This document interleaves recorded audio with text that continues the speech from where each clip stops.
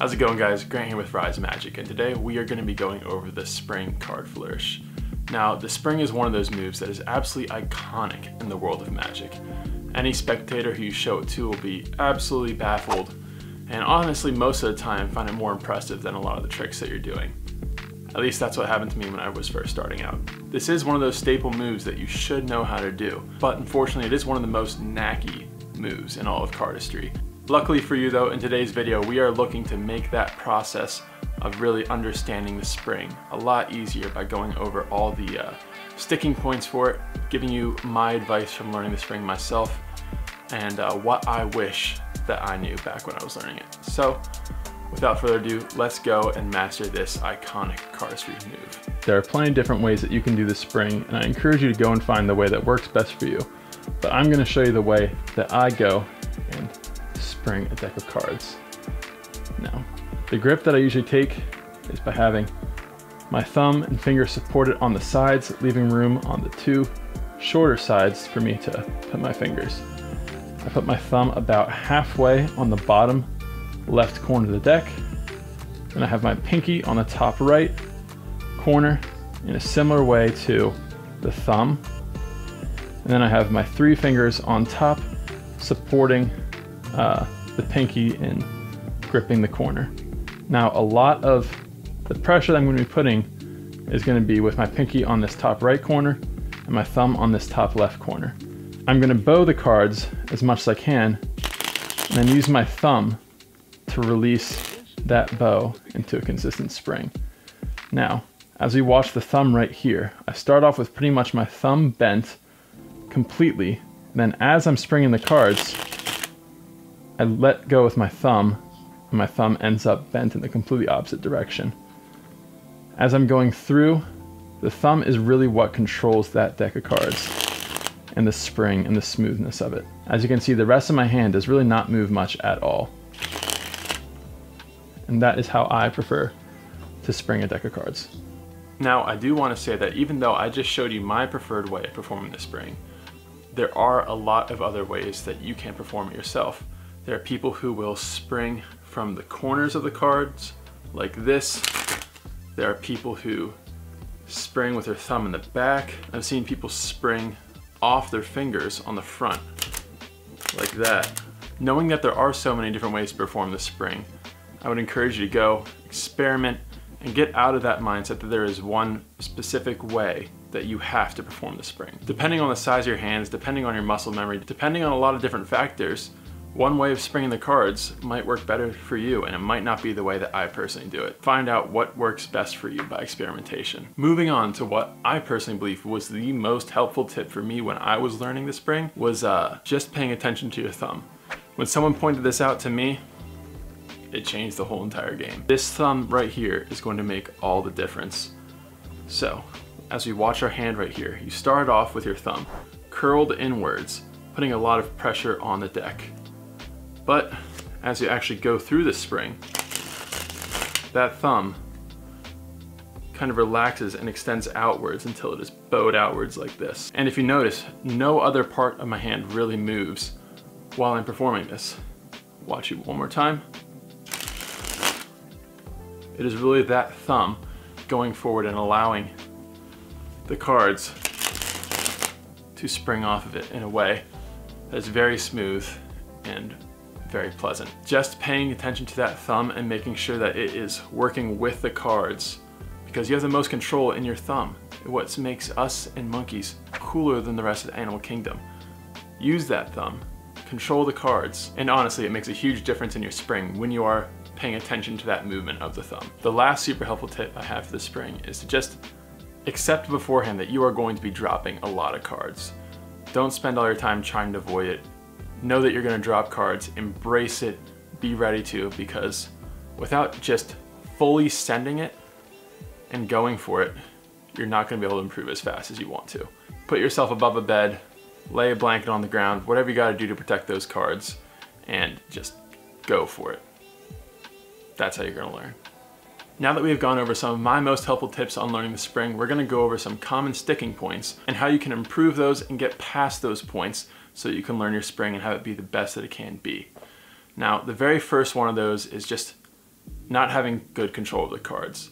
Your spring is choppy, it's not smooth, the cards kind of go everywhere.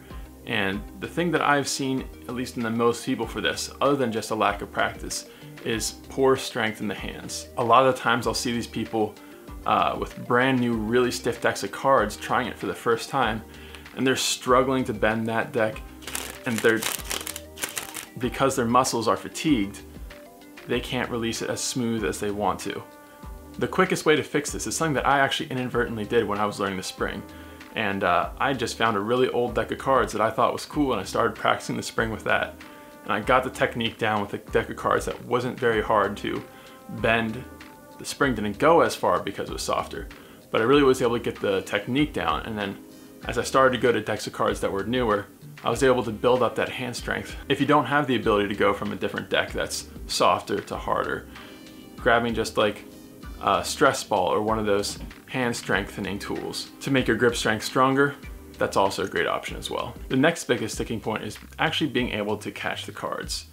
We've all been there, learning the spring. You go for the first time, you try it, and the cards fly everywhere. You try to catch them in your hands, but the next thing you know, a card's on the ground, a card's fallen out your window outside, a car has fallen underneath a moving car, and they're just everywhere. It's a mess. Now, unfortunately, you're gonna have to just keep on practicing to get the hang of it and really be able to catch those cards well. But that does not mean that we can't give you some killer advice to make sure that catching those cards progresses quicker. The first thing I have for catching those cards well is to go back to my first tip and look at that thumb. If you don't have good control in your thumb, you're not gonna be able to aim the cards well and point them directly into your hand. What I mean by thumb control is knowing that where your thumb is pointing is where the cards are gonna go. So, as we go there, we can have kind of this vector line from my knuckle to my point of the finger right here. Where that is pointed is essentially where the cards are gonna go. Now, it's not exact. You're gonna get used to how to control the cards and how to aim with your thumb, but that's a general rule of thumb for when you're starting out. So, as we go to spring the cards, you know where they're pointed.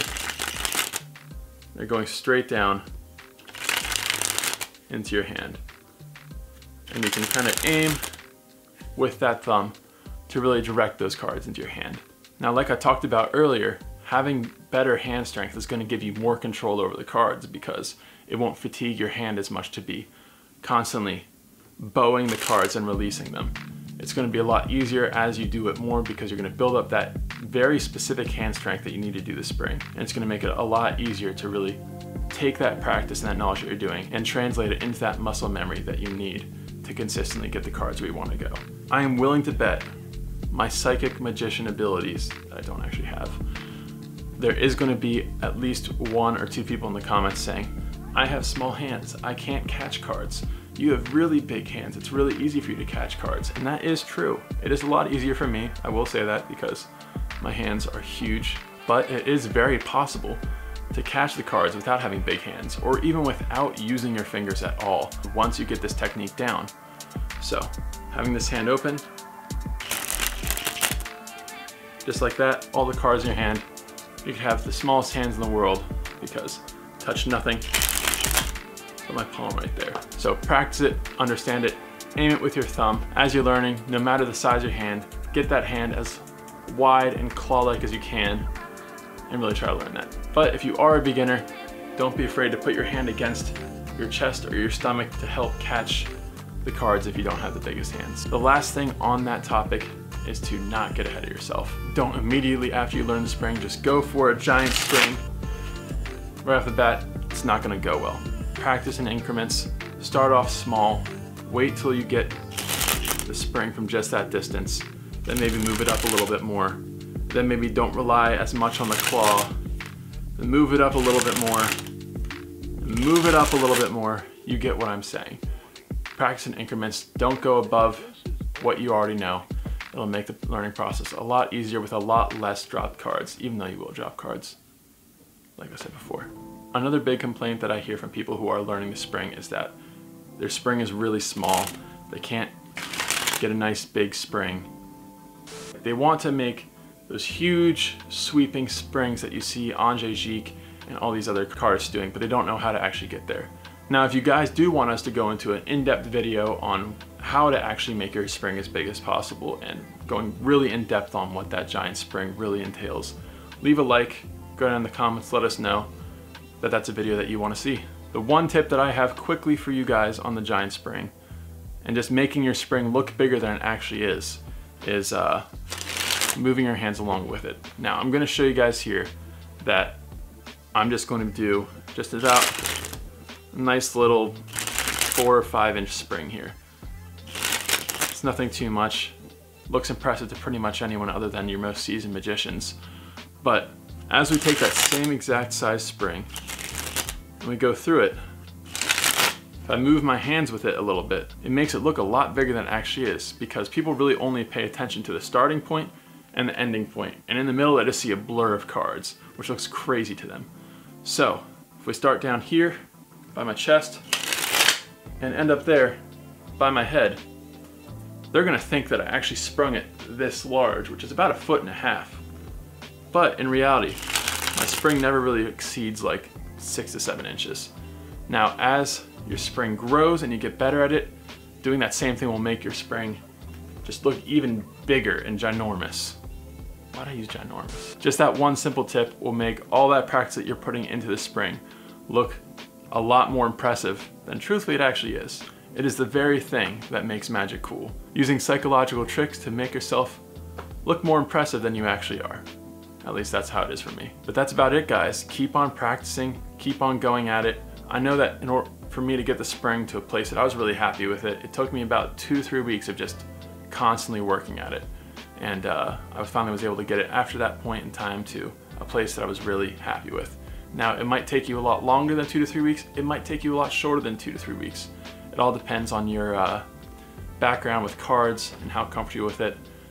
For me, it was something that I learned a few months after I started doing things with cards, so I had a little bit of a head start. But if you're doing this fresh off the bat, it might take you a little bit longer. If you're a seasoned magician who has just never really wanted to learn the spring, you'll probably pick it up pretty quickly. But for those of you who made it to the end, I just want to give you guys a quick little update on me. As a lot of you guys know who have been watching the channel and following us on Instagram, follow it right here if you haven't already. About 6 weeks ago now, I went down for surgery to repair a torn ACL.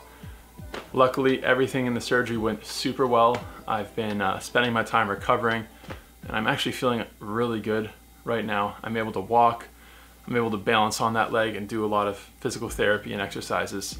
I'm able to get up and I can squat down, which is honestly something that I will not take for granted anymore.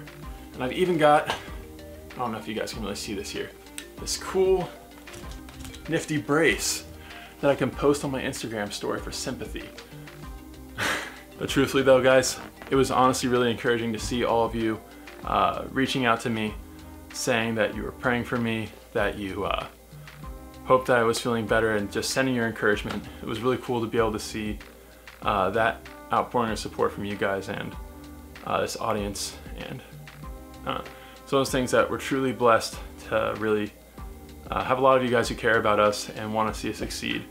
And for that, I'm eternally thankful. And I'm not, for that, I realize how truly blessed we are and just how thankful I am for you guys, to end this on a nice little note. But yeah, that and the encouragement that you guys have sent for Chandler as he was getting a surgery, it's just one of those things that's super cool to see. So just want to say thank you to you guys, let you know that I am doing extraordinarily well, and I look forward to being on the channel a bit more. Look for an update in the near future about that. Look for an update in the near future about that collaboration video that I wanted to do with you guys. I'm gonna do that in a separate video, but yeah. Other than that, I hope you guys learned a lot from this. You guys are going to be doing phenomenal springs now, and I will see you guys in the next video. For all of our American viewers, happy Thanksgiving. For all of our viewers anywhere else, happy Thursday. Unless you're watching this after it was posted, then happy day. But if you made it this far, you listened to me, be sure to give this video a like, subscribe to us if you haven't already, and I will see you next time. Peace.